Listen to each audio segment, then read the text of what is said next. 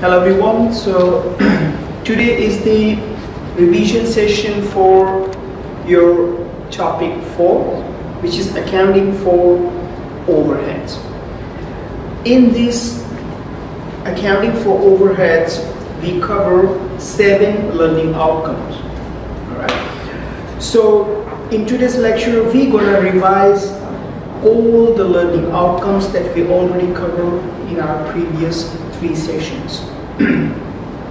So first learning outcome was about the cost classification on the behalf of the behavior, means the types of cost on behalf of behavior.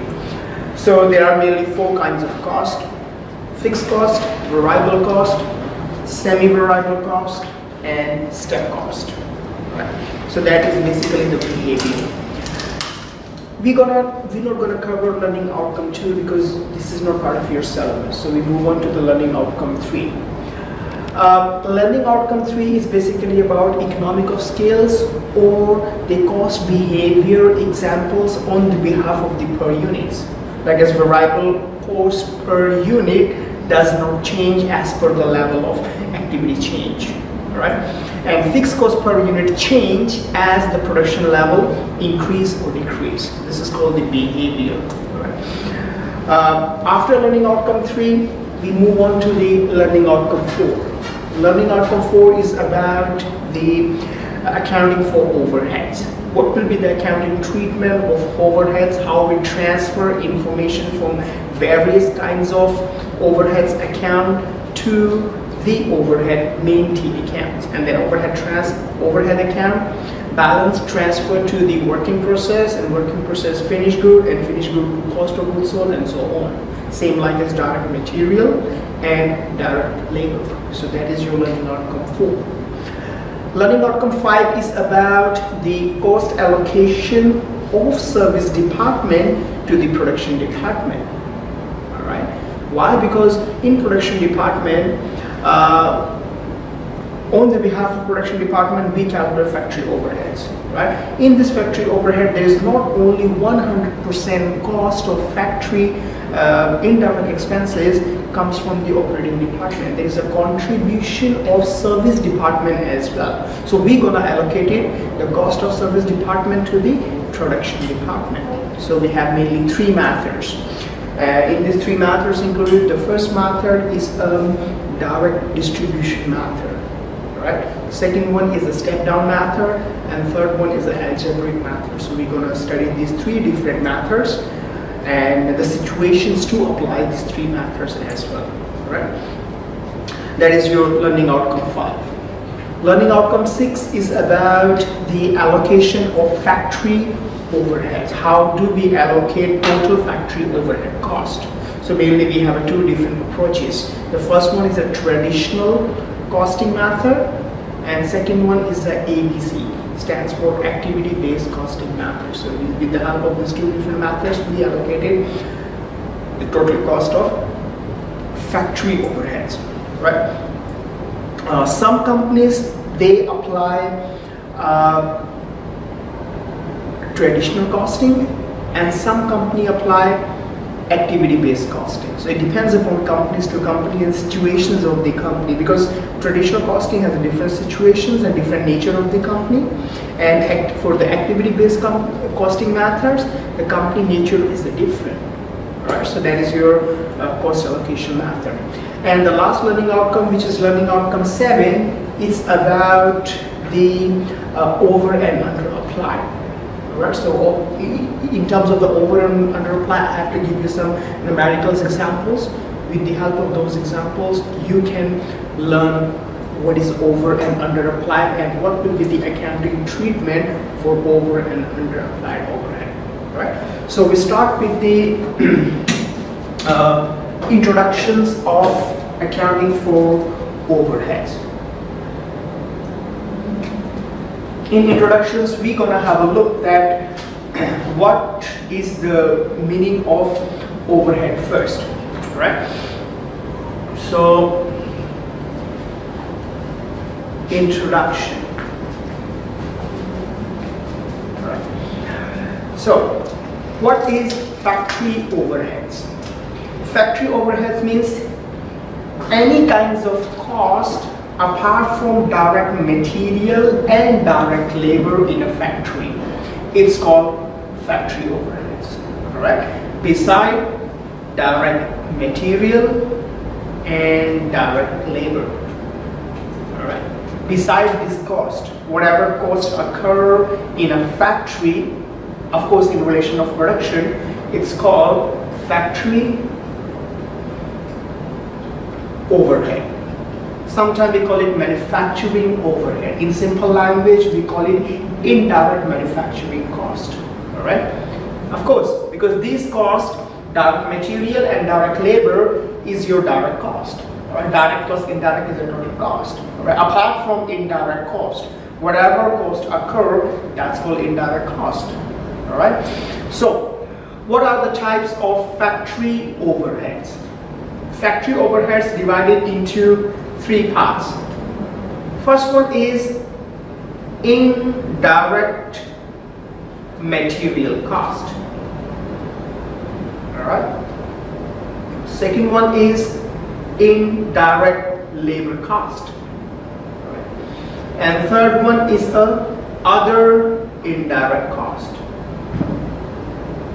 Alright, so start with indirect material cost. Indirect material cost means the cost which is indirectly involved into production. Alright, the cost which is indirectly involved into production related to material. Alright, so what is the indirect material cost example? The example is, it could be a wastage when company produce its product. So when worker they are involved into production, probably sometime worker they waste the material. So the material wastage also an example of indirect material cost. Alright. Another example of indirect material, for example, here is a water bottle. Alright. In this water bottle, here is a label. Alright. So a company use some kinds of glue to stick that label. Alright. So that glue is an example of indirect material cost. Alright, because the main material for this product of course is the water and the plastic. Alright, but we need a glue in order to stick this label on the bottle. Alright, so that we be using the glue or any other kinds of chemicals to stick that paper on the bottle. That is example of indirect material cost. Right. Next one is indirect labor cost. As you can see the name, indirect. So means in simple language, the labor which is indirectly involved into production. It's called indirect labor cost. Right. Such as supervisor. Alright, the cost of supervision is indirect labor cost because the supervisor doesn't directly involve into a production. It's what supervisor does not work on the machine. Supervisor basically monitor and look at the people. Alright, the people who are working in a factory. So whatever money we are paying to the supervisor, that's called the indirect labor cost. We have some other examples of indirect labor cost as well, such as the security guard. Security guards basically take care of the security, or the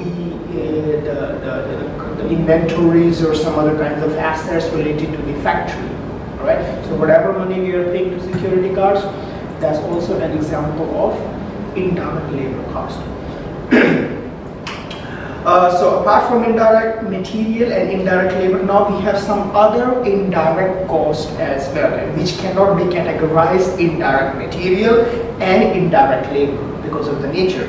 So what are the examples of other indirect cost?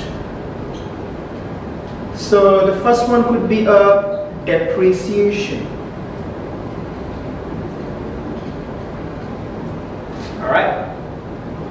You know the depreciation over the period of time, value of assets goes down, depreciated. So the cost of depreciation of the assets which is using in a factory. Alright. So depreciation is a other component or other parts of the factory overheads. Right. Another one is rent. All right. We're renting a factory and we pay periodic rent, all right, to the landlord of the factory, landlord of that assets. All right. So that is called the others. All right. Another examples could be insurance. We could have insurance for the assets which is used for the production purpose, or the insurance for that particular plant. All right. So that also example of the others factory overhead. Another example could be repair and maintenance.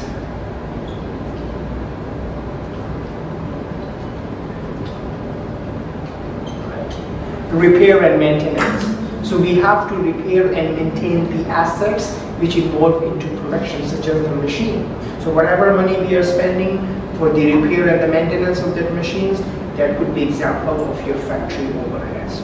Right? So that's all about the meaning and the types of factory overheads. So that's the basic introductions about the factory overheads. Right? So now we move on to the learning outcome 1, which is the nature and the behavior of the cost, or cost classification on behalf of nature and behavior. Right.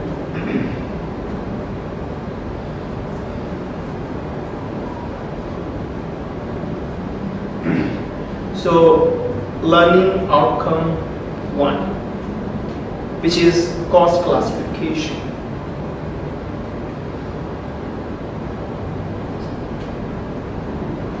Cost classification only on behalf of nature and behavior, because that is more relevant to the factory overheads. Right. So here the cost mainly, according to nature and behavior, it's classified into 4 categories. Right. So the first one is a fixed cost. Right. Second one is a variable cost.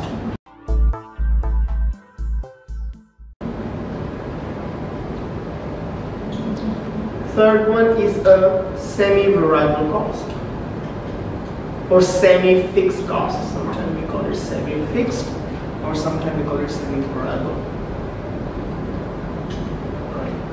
And the last one is a step cost. So we talk about the fixed cost. Fixed cost means cost remain unchanged at different level of production. It means level of activities, level of production increase or decrease, but cost remain unchanged. All right. So the graph of fixed cost looks like this. The types of fixed, variable, semi-variable, I also explain you in our second lecture, right, second topic, when we talk about the material, accounting for material. At that time I also explained about the fixed and variable cost. Right. So that is your fixed cost. So that is your quantity, x-axis, and y-axis is your cost. All right. So let's say 1, 2, 3, 4. Right. So you can see that it means if you produce product here, that quantity, your cost is this level. All right. You produce second quantity increase, cost remain same. Let's say it's $10. So let's say 2, 4, 6, 10, whatever. So let's say it's $10. Now again, quantity increase, all right, cost remains same. So the idea is that no matter level of production increase or decrease, all right, cost remain unchanged. All right, that is called the fixed cost. All right. So what are the examples of the fixed cost? So the best example of the fixed cost is a cost of supervision. No matter production increase, decrease, there is a cost of the supervision will be the same, because one worker is producing product, we are producing one product, we need a supervisor. All right, we're producing 5, 10 products, we still need supervisor. So that's why the cost of supervision is a fixed cost. Another examples could be a depreciation. You produce product, run machine, you pay for depreciation. All right, you produce less, machine run less, still you are paying the same depreciation. You are not producing product, machine is not running, still you have to pay for depreciation, because it's a value of assets goes down over the period of time. Merely assets means the assets which is merely machine in nature. All right, so that is the fixed cost. Right. Next one is a variable cost. All right, so variable cost means when cost behave as per the level of production. All right, means quantity increase, cost increase, quantity decrease, cost decrease. Right, high production, high cost, low production, low cost, and no production, no cost. All right, so that is the variable cost. So what is a graph of variable cost? So graph of variable cost looks like this.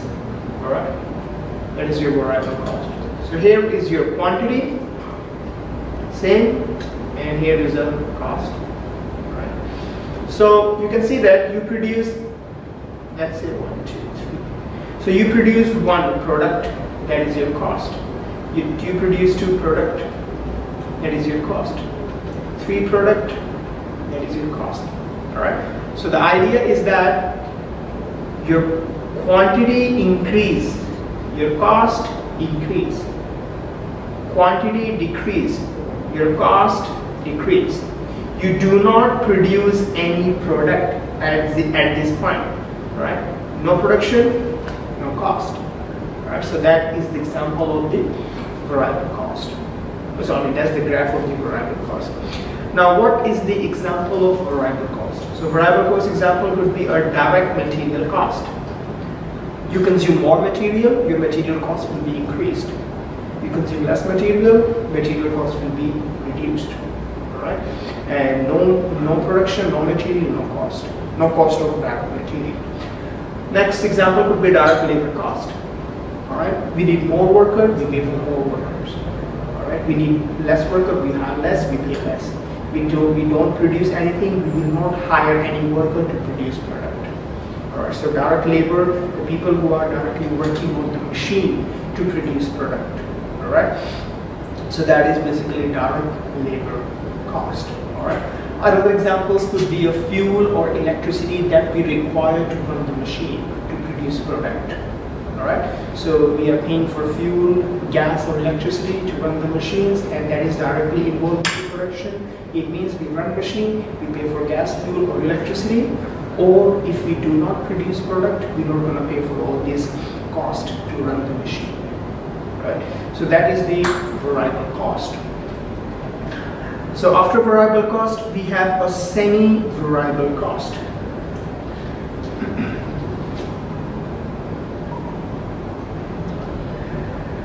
So what is semi-variable cost? As you can see, that's semi-variable. Semi-variable means combination of fixed and variable. All right? It's a combination of both costs. All right? So both costs occur when you are involved into such kinds of production or any kinds of quantity or any kinds of activities. All right? So better I draw the graph to explain the semi-variable cost. All right. So the graph of semi-variable cost looks like this. All right. So this is the semi-variable cost. So what does it mean? It means from 0 point, let's say it's a 5, 10, 15, 20, 30. So let's say 1, 2, 3, 4, 5. From 0 to 15, right? From the level of 0 to 15, you produce 1 product, 2 product, 3 product, or 4 products. Your cost is remain unchanged. All right. So you can see that you produce that is your cost. 2, that is your cost. 3, that is your cost. 4, that is your cost. You produce 1, 2, 3, 4. Your cost remain unchanged. All right. So that is your fixed cost. All right. So you are bearing a fixed cost, which is a $15.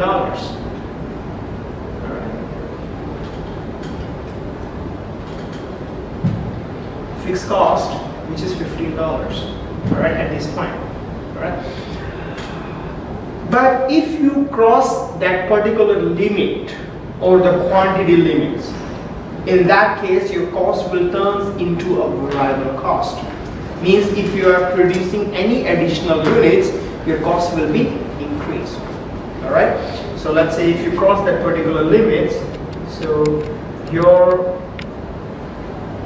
cost will increase. So let's say here, so $30 is your fixed plus variable.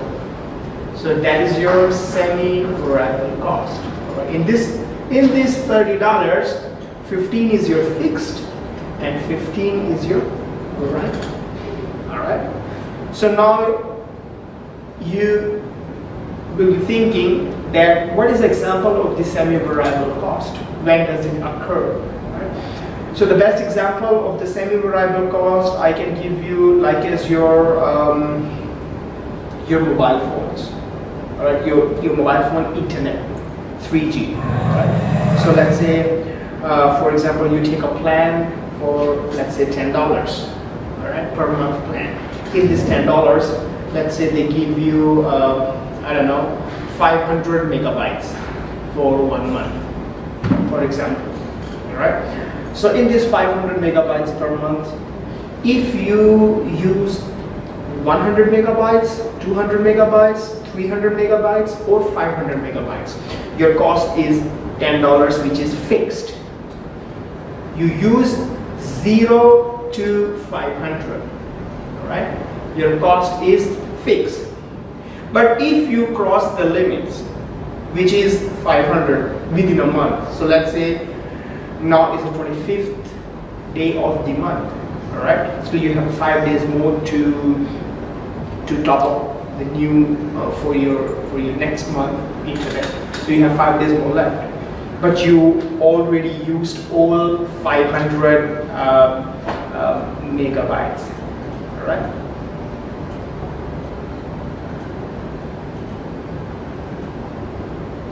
So let's say you already use 500 megabytes. So in that case, if you are consuming more internet, if you're using more internet, your mobile phone balance will be reduced. The balance, your money will be minus from your mobile phone. Let's say mobile company charge, I don't know, let's say 10 cents or 50 cents, let's say, all right, 50 cents per usage or per megabytes, all right, per megabytes. So if you use, let's say, I don't know, let's say if you use 100 megabytes more, all right, so 100 megabytes more means you're gonna be like almost $5, all right. So in that case, your $10 plus $5 is total is $15. So $15 will be your mobile phone bill. So $15 is your semi-variable cost. It's a combination of $10 which is fixed and $5 which is variable. All right. So that is the ideas behind your semi-variable cost. All right. So next one is step cost.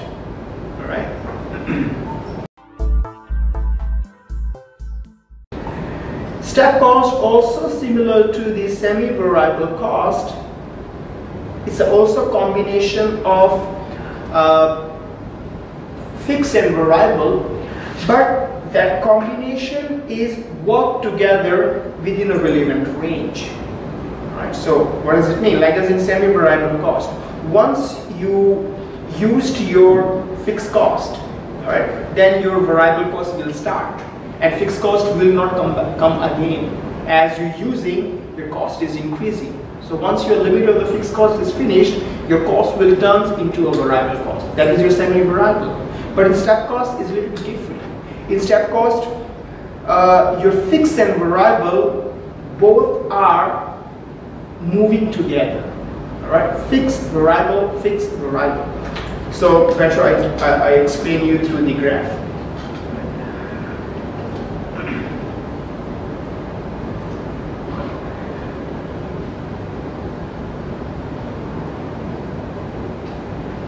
So that is basically the graph of your step cost. All right, so it's like a step. So you can see that here is a range. All right, here is a particular range. Right, so here, that is your relevant range.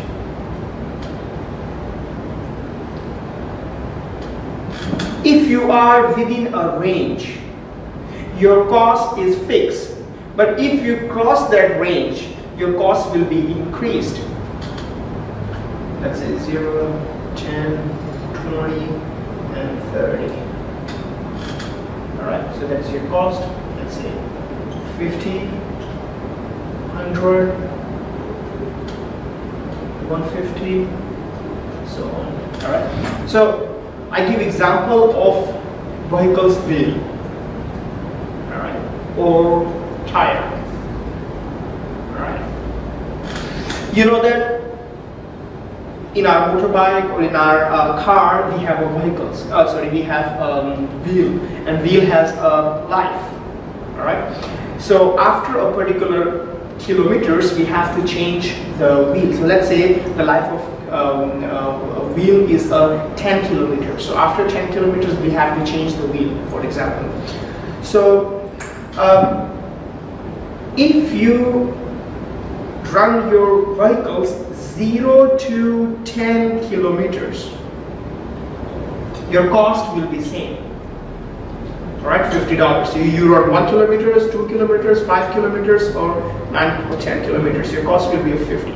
So like 50 or 100, let's say 100, because we have 100 here. So 0 to 10, cost is fixed. Right? Cost is fixed, as we learned from the fixed cost graph, which is like this. All right? So that is the fixed cost graph. So here is your fixed cost. All right? But if you cross the limits, let's say your vehicles run 12 kilometers. So 0 to 10, all right, and 10 to 20. So it's 10 to 20 means your cost will be increased here. Your cost will be increased. Why? Because we have to change the tire, and the cost is, let's say, another $50. So from 0 to, I don't know, 0 to 20, your cost is 150. All right. So 0 to 20. So not 150, it's only 200. All right. So 100 and 100. So the total is 200. So 0 to 20 kilometers, your cost is $200. All right. 0 to 20, your cost is 200. Here. So 10 to 20, you have only 10 kilometers. You run 11 kilometers, 12 kilometers, 19 kilometers, 20 kilometers, your cost is fixed. But if you cross the limits, your cost will be increased again. Here, cost will be increased again. Here.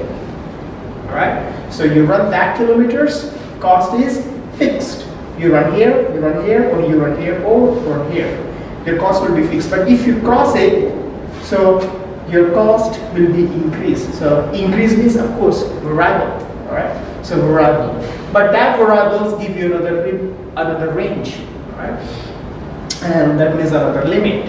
All right. So you run within a limit. That's fine. You don't have to change tire. But if you cross that limits of your kilometers, then you have to change the tire. If you change the tire, again your cost will be increased. So that's why the graph of step cost is look like steps. All right. So that is the example of your step cost. Not only the wheel or tire is an example of step cost. Some people, they argue that cost of supervision or supervisor cost is also a step cost, because one supervisor cannot supervise unlimited people, unlimited workers. All right. So in that case, one supervisor has a limited people. Let's say one supervisor can supervise maximum 20 people. So 0 to 20 people, we have a one supervisor. Right? 20 to 40 people, then we have a second supervisor. Second supervisor means cost increase, but second supervisor also a limit. So 22 workers, 25 workers, 30 workers, 35 workers, 39 workers, or 40 workers. We do not need a third supervisor. All right. But if the worker exceeds the limit, which is 40, then your cost will be increased. You need another supervisor. All right. So that's the example of the step cost. All right. So that's all about learning outcome 1, which is the cost nature. Mainly, that's the nature of the cost. Variable. All right. Fixed, semi-variable, and the step cost. All right. Now we move on to the next learning outcome, which is learning outcome 3. As I said that in the beginning of the lecture, that learning outcome 2 is not part of your syllabus.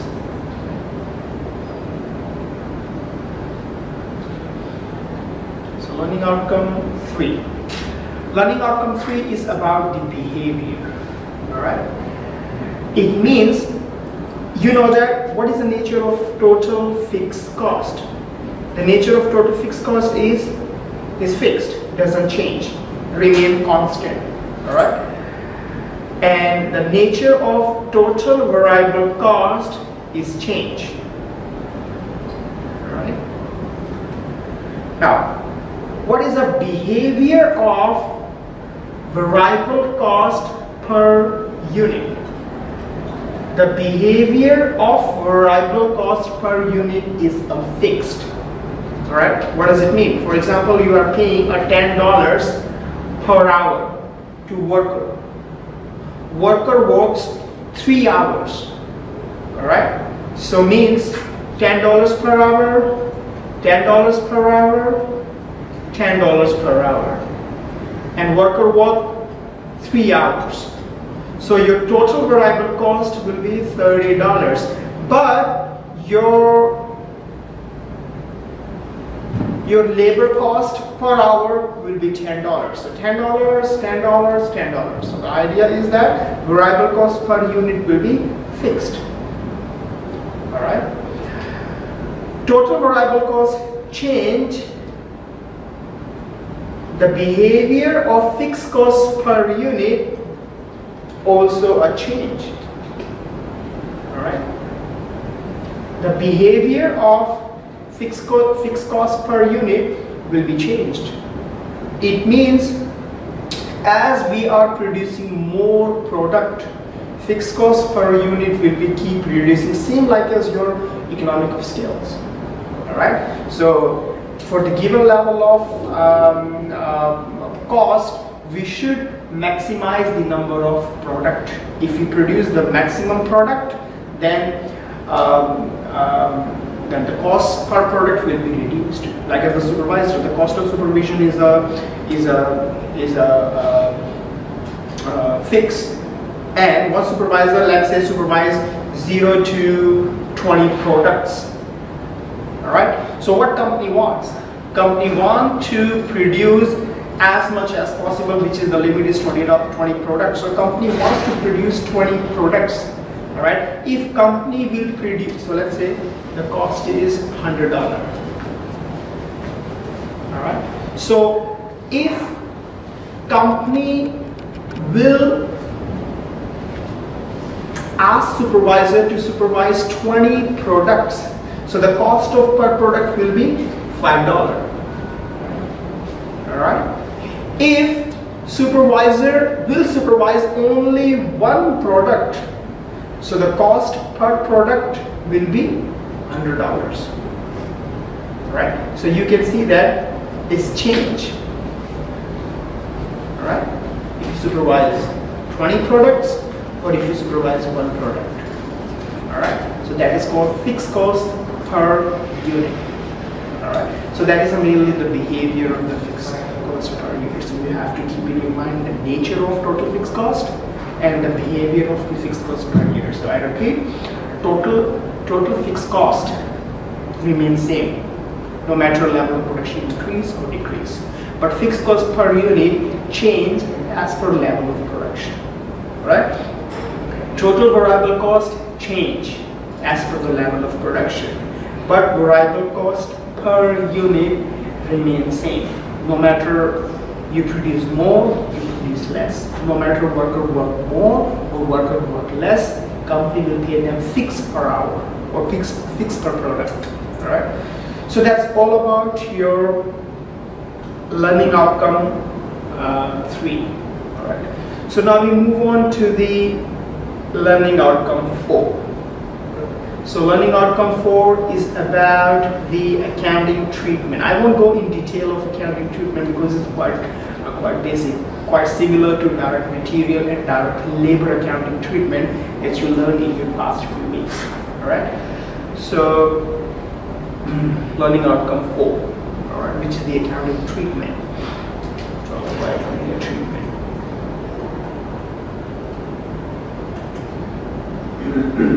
So, you know, as we learned from our introductions, that there are different kinds of cost involved into factory overheads. All right.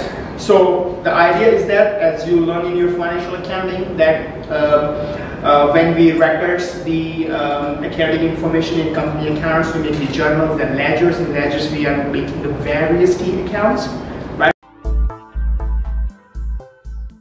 So here I'm talking about the T accounts which only belongs to factory overheads, such as depreciation, all right, such as rent accounts, all right, such as insurance. So, for example, I'm just giving 3 examples here. So what happened?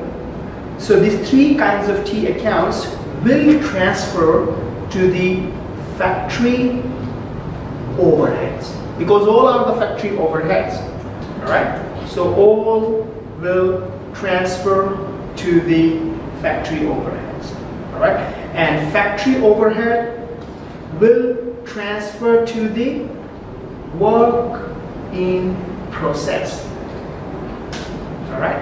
So it's transferred to the work in process. You know that, because work in process is a direct material, direct labor, and factory overhead.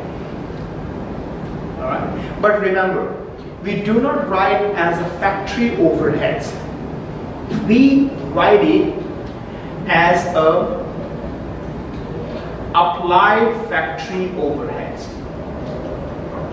So we use the word applied factory overheads because we are making a plan here. We are estimating how much money we're going to spend for factory overhead throughout the year. All right. So here is the applied working process. All right. And then this working process will transfer to finished goods, and finished goods will transfer to cost of goods sold, and so on. All right. So if you have applied factory overheads here, when you are preparing your cost of goods sold at the end of the period, when you're going to make a balance of your accounts, you're going to get the actual number. All right. And then you will compare. Your applied is over and under. All right. So here I'm not going to talk much in detail about this applied factory overheads. So you will look this applied factory overhead in our learning outcome 7. Now we are learning outcome 4. When we reach learning outcome 7, then I will give you some kinds of numerical examples and the accounting treatment of applied factory overhead in detail.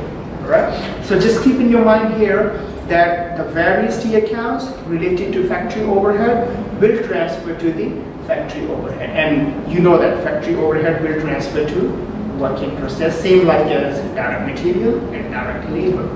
And then this one is here. Alright, so that's is quite basic learning outcome, basic accounting treatment of factory overheads. So that's all about learning outcome 4. Right? So now we move on to the learning outcome 5, which is very important, and that's going to be part of your final exam. Right?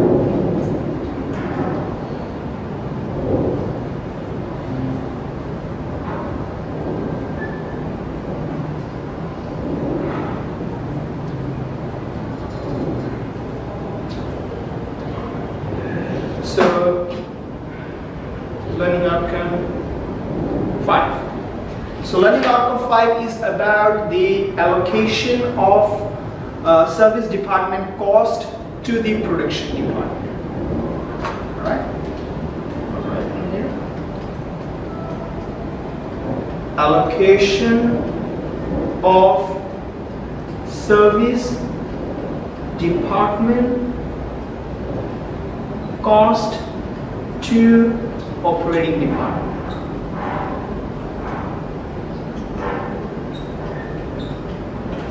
That is your learning outcome 5.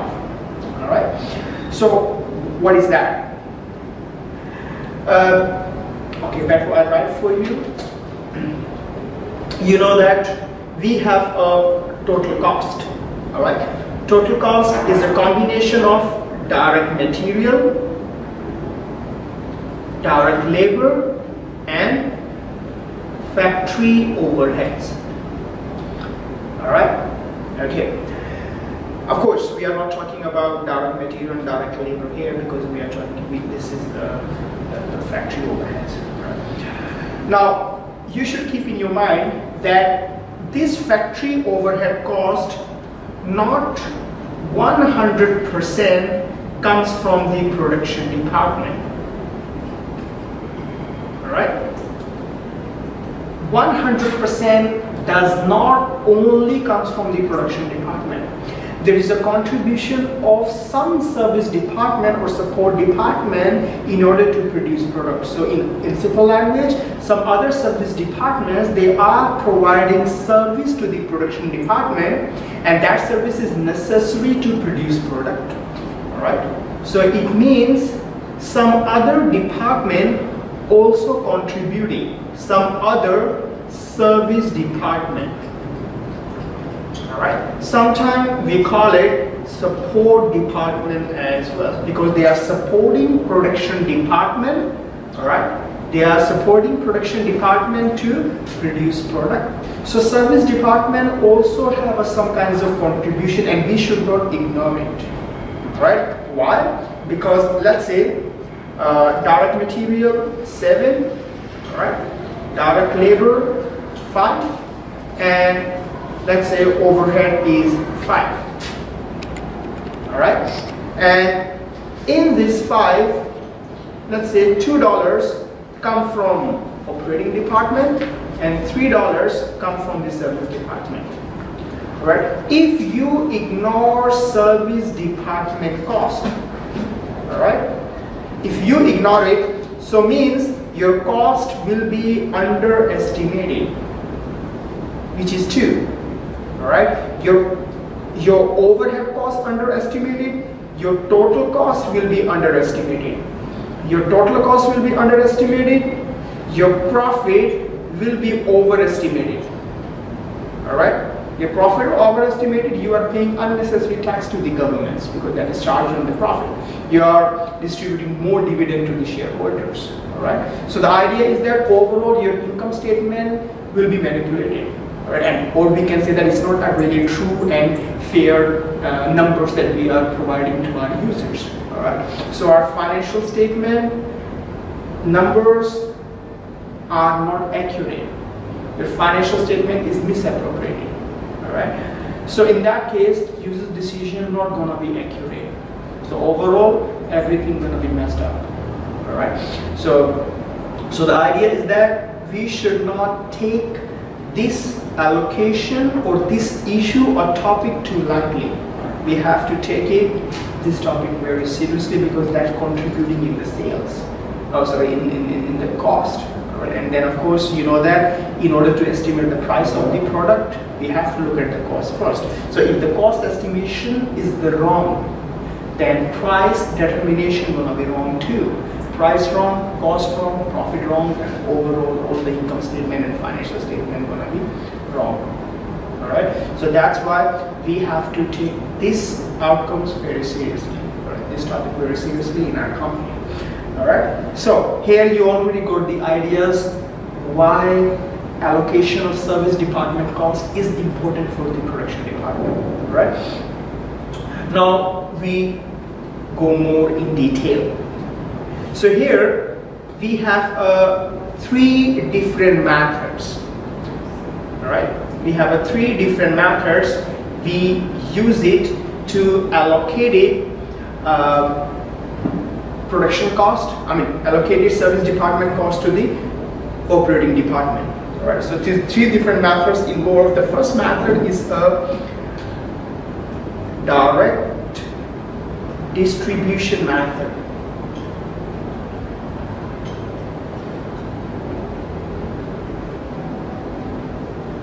Second one is a step down method. Alright. And third one is a algebraic method.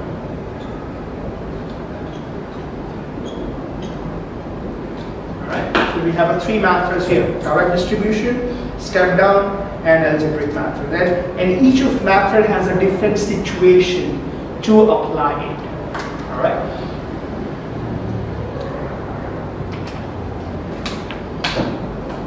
So we start with the direct distribution method. So what is the situations to apply the direct distribution method? So direct distribution method we apply when you know that we have a service department. We have, let's say, 2 service department, 2 production department. All right. You know that service department provide a service to the operating department. All right. Service department provides service to the operating department. Alright. But you know that one service department, they are not only providing services to the operating department, they also provide service to the other service department as well. That is the situation. Alright. So sometimes they sometimes they supply the service to the operating department, sometimes they do not supply the service to the other service department. They are just simply supplying to the operating department. So if this is the situation, we should apply direct distribution method. In short, when one service department does not provide service to the other service department, alright, they are only providing service to the production department. No exchange of services between service to service department, only service to production department. If this is the situation, we will apply direct distribution method. So probably I can draw a small diagram for you to understand. Alright. So let's say we have 2 service department. One is human resource department. Alright. And another one is let's say IT department. Alright. And in production we have 2 departments, production 1 and production 2. Alright. So this is service department. Service department provides service to the production department, HRD. Alright. HRD also provides service to the production department. Alright. Nothing wrong. Service department, which is IT, provides service to the production 1. And IT provides service to the production 2. Alright. And keep in your mind, these 2 departments, they are not provide service to each other. Alright? Only service department to production department, not service to service. If this is the situation, then we will apply direct distribution method. So means we will allocate only production department cost to the operating department. Production department cost to the operating department. All right, so that is called direct distribution method. All right, so you can have a look the mathematical examples which is given in your lecture slide. All right. Next one is a step down method. Step down method is applicable when service is partially distributed. So means service department, of course, providing services to the production department, right? When service department provides service to other service department as well, but their service is partially distributed. All right, means they are not taking service back from the service department. All right, so I can write the same example for you. All right, so let's say same. We have a human resource department, we have IT department, production department 1, production department 2.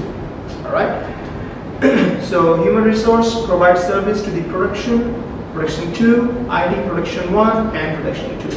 All right, nothing wrong. Same like as the unconnected direct distribution. But here, if human resource department is also providing services to the ID department, but remember, service is a partially distributed. All right, so means make sure human resource department is not taking any service from the ID department. Right? If this is the situation, when service department is only giving service to the other service department is not taking service, only giving. All right. If this is the situation, then we will apply a step down method. All right. Next one is a algebraic method. All right. So algebraic method is a combination of course, direct distribution and step down method. All right. So I use the same example. So it means human resource to production 1, production 2 by the ID, and here human resource is giving services to the ID department and also taking services to the human resource department. All right. So in this case, if this is the situation, which is more practical than in companies, then like as human resource department providing services to the ID department because they are providing a workforce, all right, to the production and other service department. And human resource department, if they are facing any kinds of technical issues related to their information system services, then of course they have to contact the ID department, and of course they will supply that computer services to the human resource department. All right. So if this is the situation, then we will apply algebraic method. All right. You can see that among these three methods, direct distribution is much more easier compared to step down and algebraic. So the most complicated method is the algebraic method. So I can give you one tip to apply to solve the algebraic method situations. All right. So here, I can give you one example here.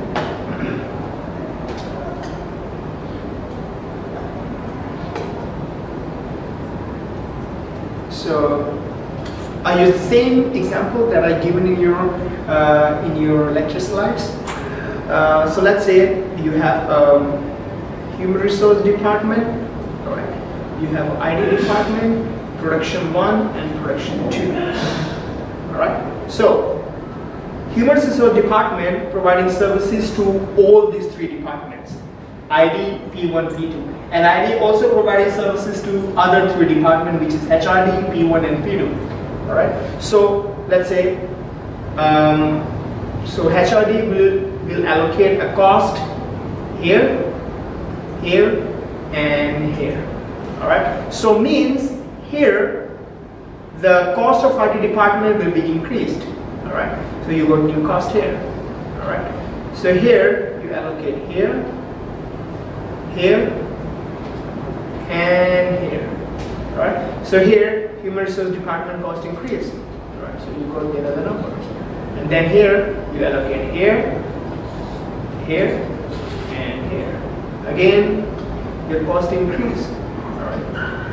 Then you allocate here, here, and here. So the idea is in algebraic method, so make sure you allocate it time to time, your service department cost to the rest of the department. Why? Because when you give service, your all cost is allocated. Alright? And again, in the next step, service department also giving you service back, so your cost increase too. Alright? And your cost increase, you allocate again. Alright? Your cost decrease. Alright? When you allocate it, and then other service department will give you service too, your cost increase. So the idea is that you have to do it step by step. Alright? You cannot allocate all cost one time here, here, and here. Because when you allocate all cost here, here, here, your cost is nil. But when this department will give you service, then your cost increase again. Alright, and then this number you will allocate. So the idea is that you will keep allocating until your balance becomes zero. If your balance becomes zero, so it means all the cost is allocated to these two departments. Alright.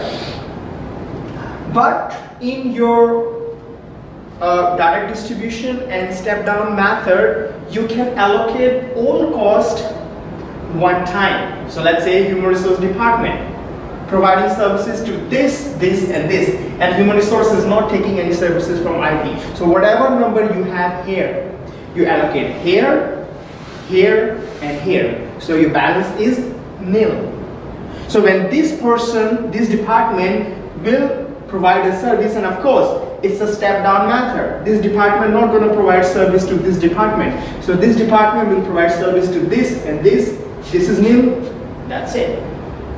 So you don't have to go further. Why? Because your balance becomes zero. Same thing with direct distribution method. Allocate here, allocate this, here and here, nothing here, and here, here and here, nothing here. So balance zero. Alright? So that is the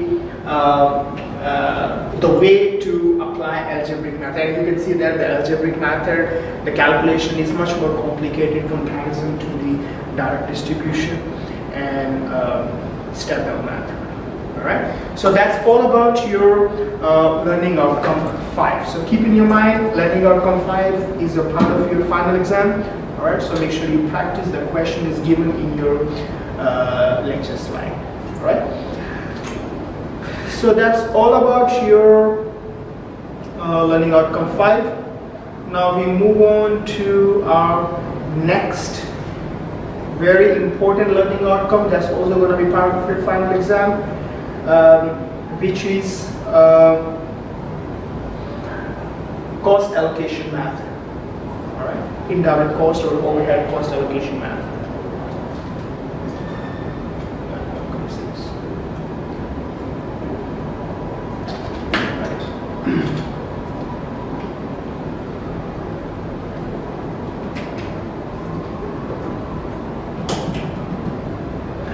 So, learning outcome 6 is a overhead cost allocation method.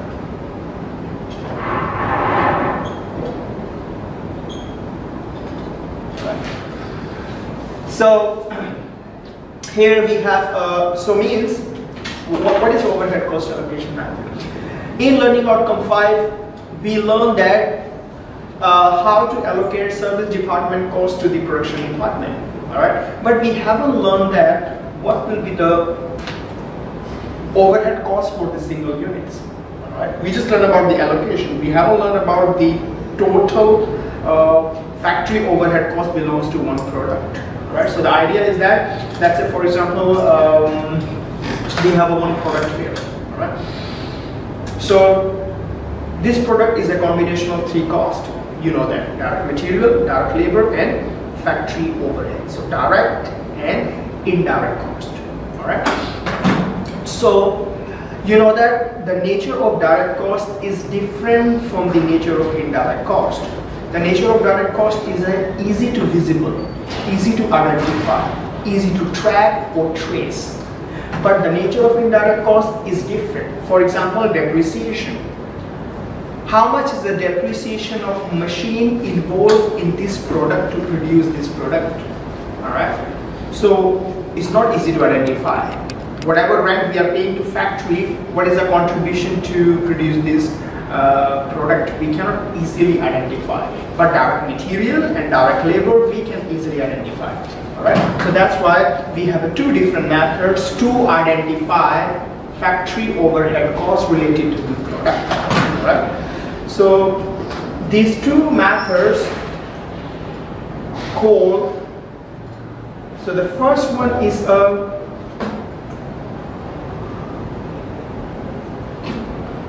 so the first method is a traditional costing.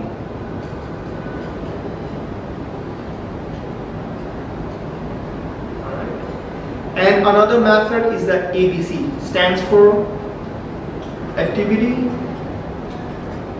based costing.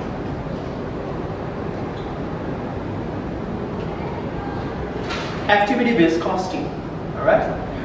So keep in your mind, traditional costing and activity based costing only help us to allocate factory overhead. They don't deal with the direct material and direct labor.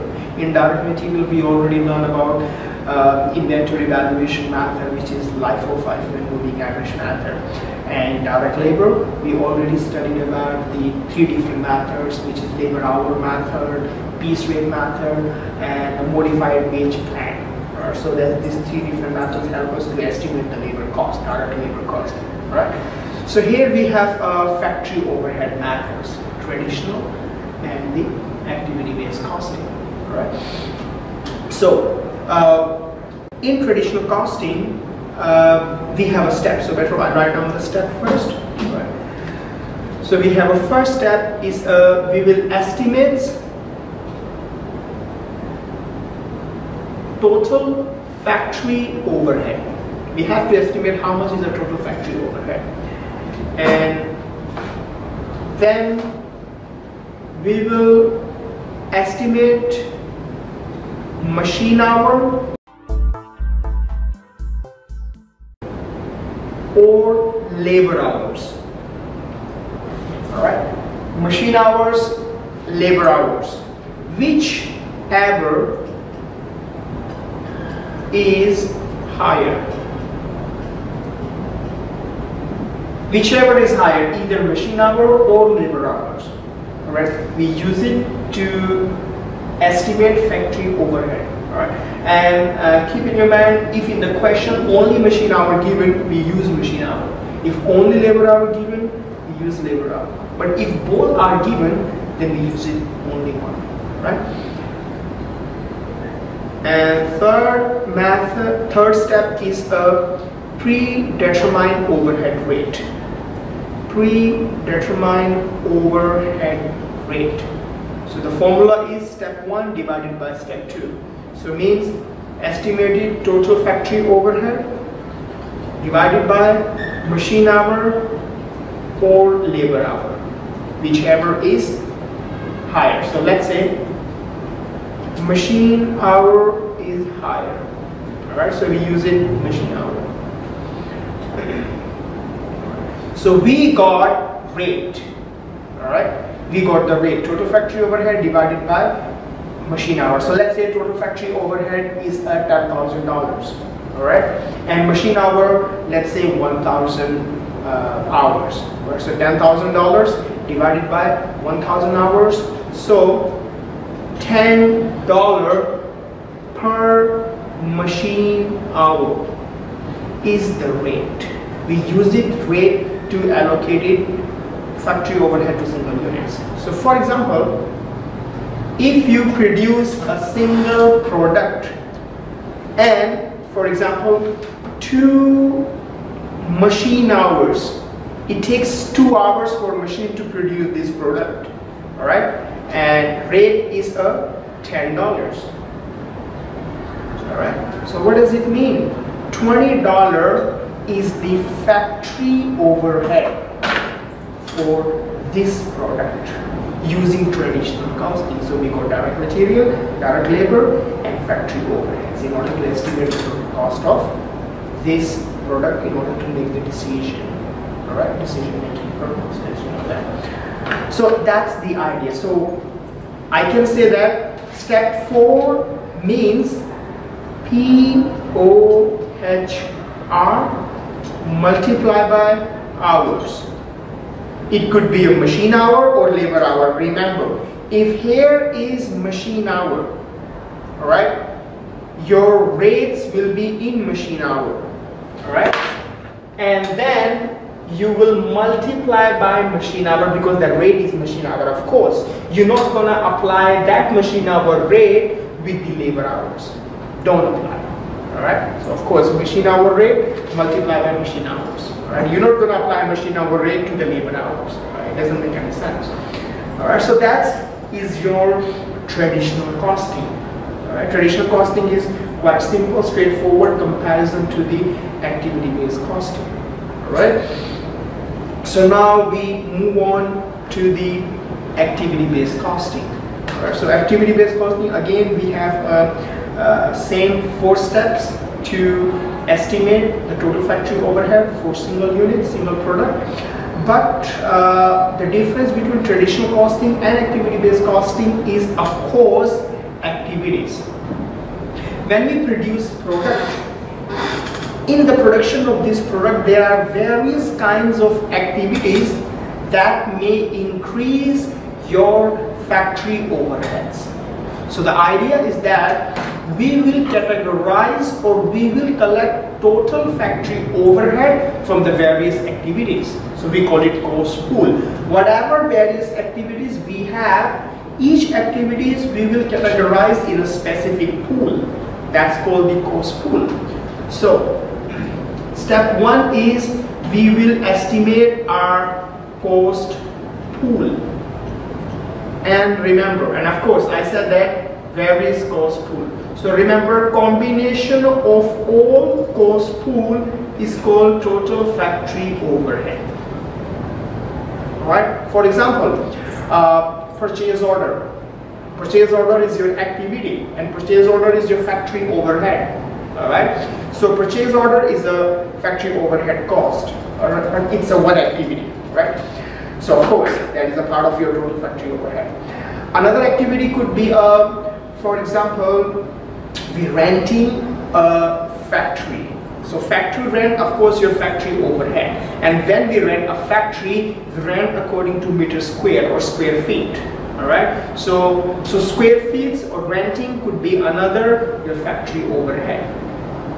All right. So that is the example of the cost pool. Another example could be a machine setup. Before we start producing product, it's not just open the machine and start producing a product. We have to set up.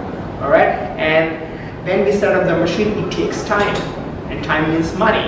Money means factory overheads. It's not a manufacturing because machine hasn't. We haven't started using that machine to produce product. We are waiting to set up the machine.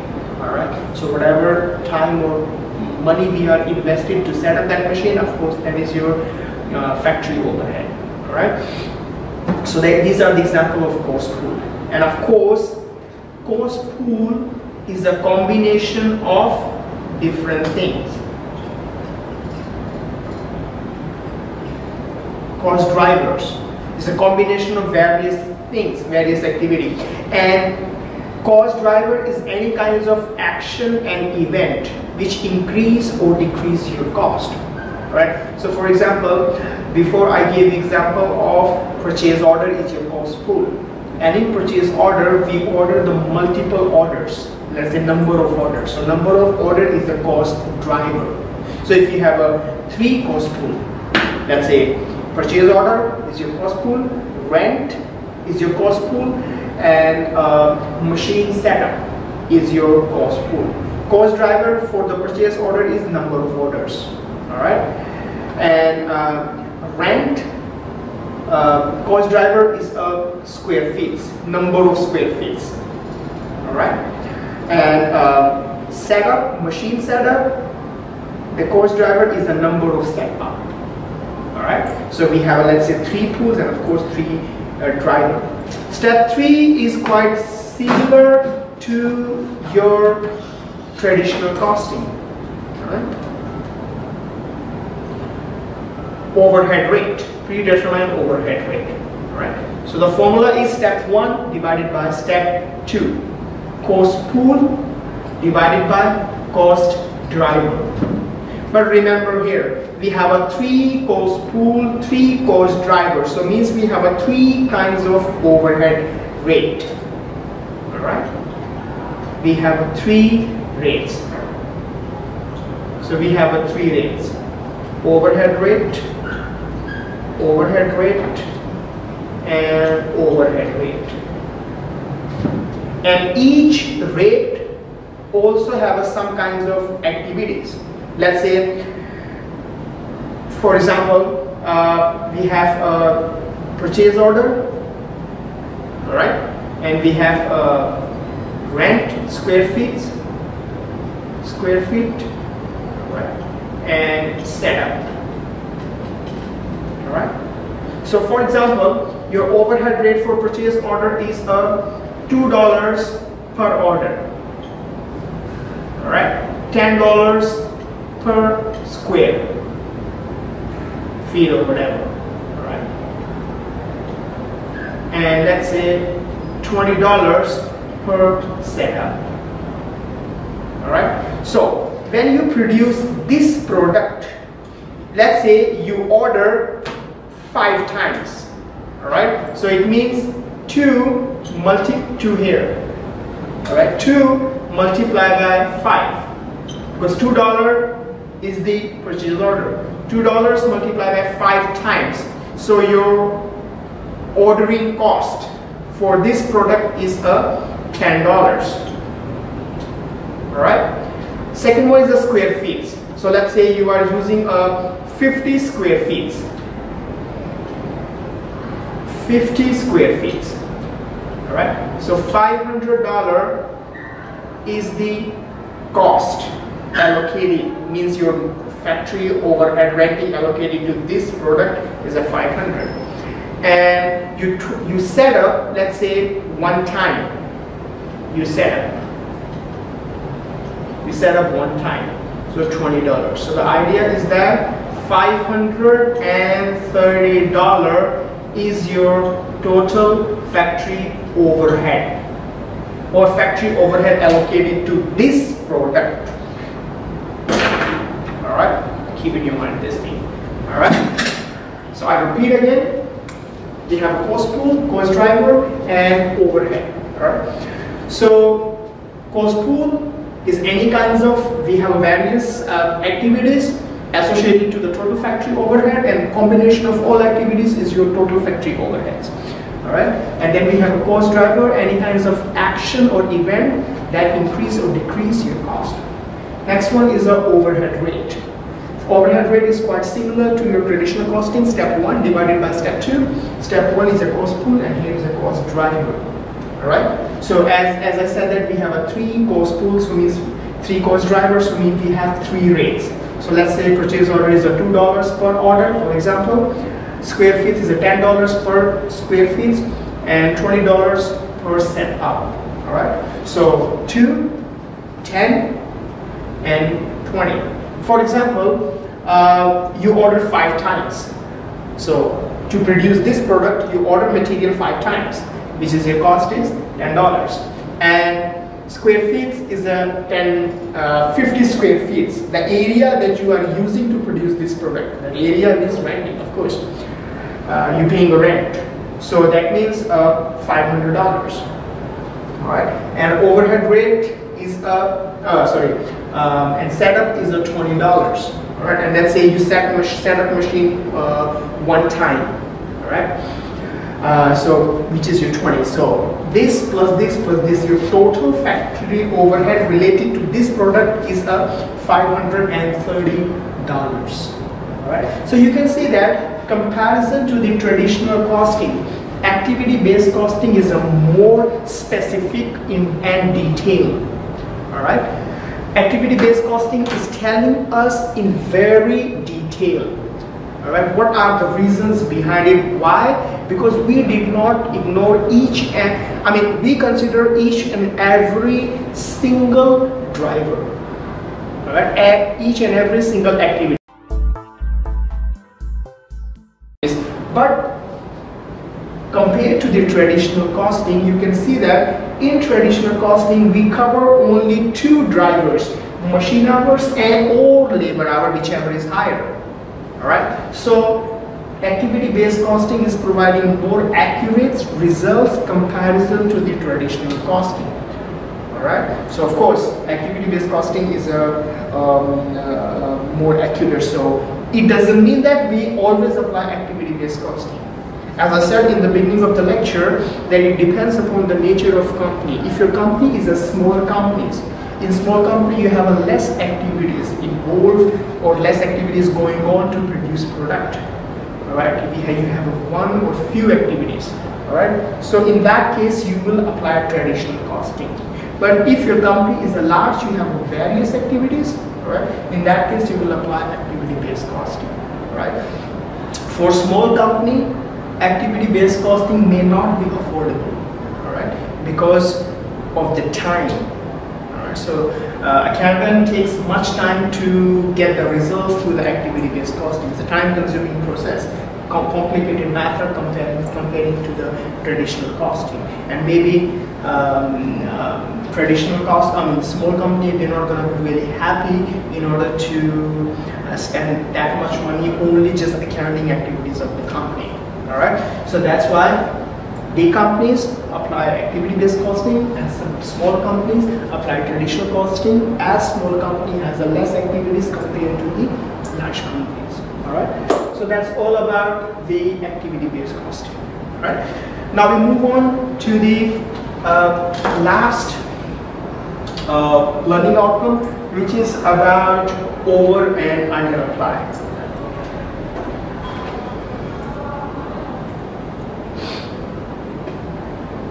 And remember, in your exams, I'm going to ask you questions related to traditional costing and activity-based costing. You practice the activity that I sent you on your email. Now, learning outcome 7, which is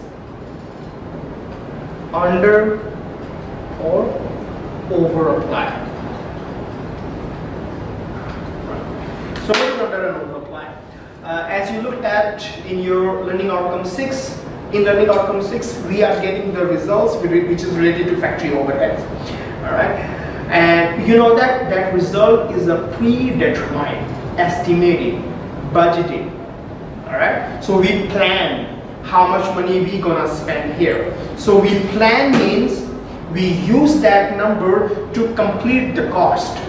Alright, so it means, remember learning outcome 4, when I explained about learning outcome 4, I drew the various T accounts, and I also said that when we are calculating the total factory overhead in working process, we do not write as a total factory overhead. We use the word applied. Alright, we use the word applied. Why applied? Because that number is estimated or budgeted.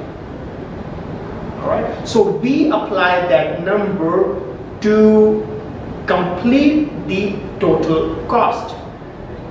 Alright, we apply that factory overhead. We apply factory overhead in order to complete the total cost. We have to estimate the total cost to determine the price of the product, to estimate the profit as well. Alright, so that's why when we prepare our work in process, alright, in our working process, we have applied factory overheads. So whatever overhead we estimated, like as in my previous example, I used the word, I calculated $530. So $530 is the applied factory overhead. Right? So this number is the applied number. And of course, at the end of the year, when I calculate my actual numbers, because this number is a plan estimated, at the end of the year, I got the actual factory overhead cost. Alright, so at the end of the year, I got actual number. Alright, and I use applied number.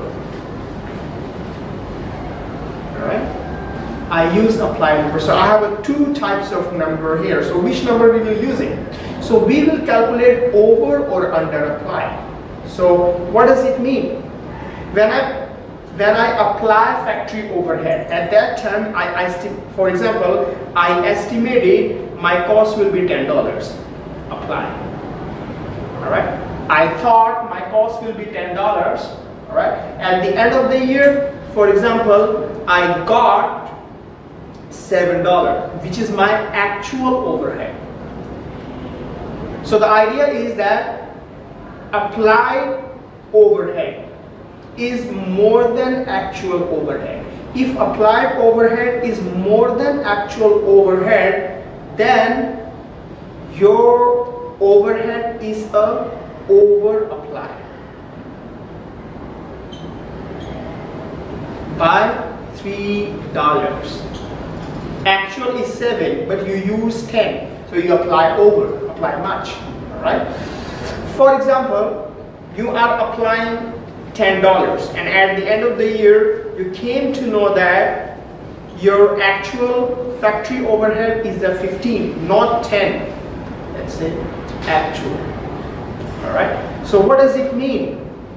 You were planning that you will spend 10, but actually you are spending 15. So $5 is under applied. All right. $5 is the under applied. All right. That is your under applied. All right. That is your over applied. All right. So, what will be the accounting treatment for this one? Right? Under and over applied. If you have a under applied,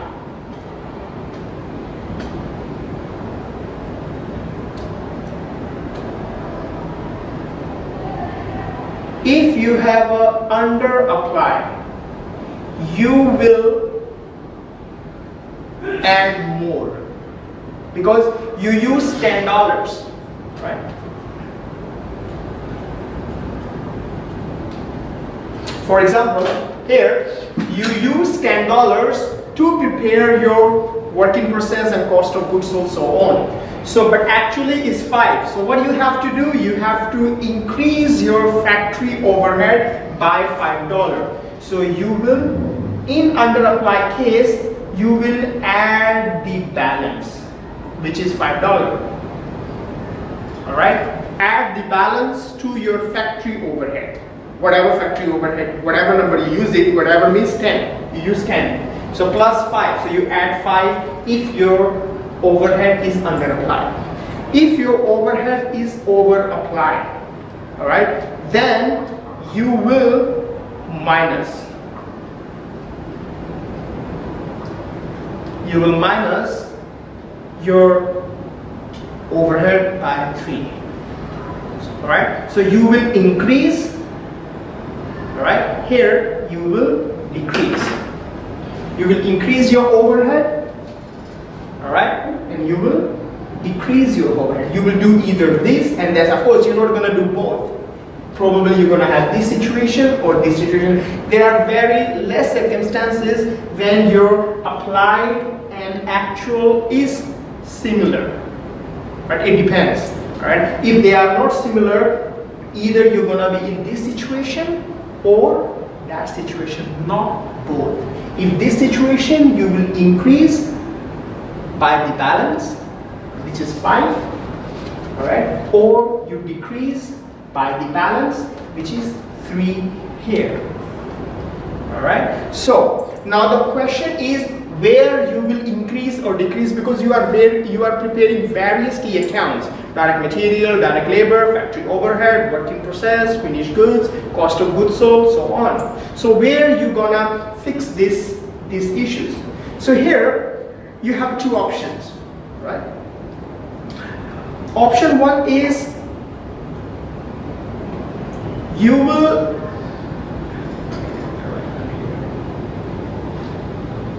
so now the question is where to fix. Alright, where are you gonna fix? So you're gonna have two situations here, two options you have. Alright, first one is either you increase or decrease your cost of goods sold. Alright, because factory overhead is a part of cost of goods sold. Before you use applied, because you use applied in your overhead account, applied in work in process, applied in your finished goods, and applied in cost of goods sold, and you use that applied factory overhead to calculate your total cost. Alright, so now you have to fix it. So you can fix either in your cost of goods sold, increase or decrease, depends upon under and apply. Or second option is you can fix your working process and finished goods. And of course, if you fix your working process and finished good, obviously your cost of goods sold will be changed. Alright, so you have two options. You can change your cost of goods sold. You don't need to change your working process, finished goods. You just change your cost of goods sold. Right, working process, finished good, cost of goods sold. You change your cost of goods sold. Or you change your working process and finished goods. If you change your working process and finished good, obviously your cost of goods sold going to be changed too. Alright, so either option one, right, or option two. It's up to you. Whatever options you like to, you can pick up. Alright, but if you choose option one, you don't have to fix into accounts. You just fix in your cost of goods sold number. Alright, or if you want to do it in the particular process, then you can fix in your working process and finished goods. Alright, so that's all about your learning outcome 7. And keep in your mind, learning outcome 7, this point I will attach with your learning outcome 6. So means when I will give you questions which is belongs to your learning outcome 6. So in your final exam, when I'll give you a question of traditional and activity-based costing, I will also give you the actual factory overhead allocation cost. Alright, so what you have to do, of course you will calculate your applied overhead, is overhead using traditional and activity-based costing, and then you're gonna compare with your actual number, and then you have to tell me, is it over applied or under applied? If this is the over applied or under applied, then you have to tell me what will be the accounting treatment for this over and under applied. Alright, so that's all about your learning outcome 7. Alright, so I quickly focus more on the learning outcome 5, 6 and 7. Learning outcome 5 is about the allocation of service cost to the production department. 3 methods: direct distribution, step down, algebraic. Alright, and learning outcome 6 is about the overhead allocation, total overhead allocation. 2 methods: traditional and ABC. Right, ABC, of course, you have to keep it in mind. You have to find out post pool and post driver. Alright, and then you have depends 2, 3, 4 different predetermined overhead rates. But in your traditional costing, you're going to have only one overhead rate. Right? So that's all about your topic 4, which is accounting for overheads. Right, so if you have any questions regarding this one, please send me an email. Right? So I'll see you in next class. Thank you.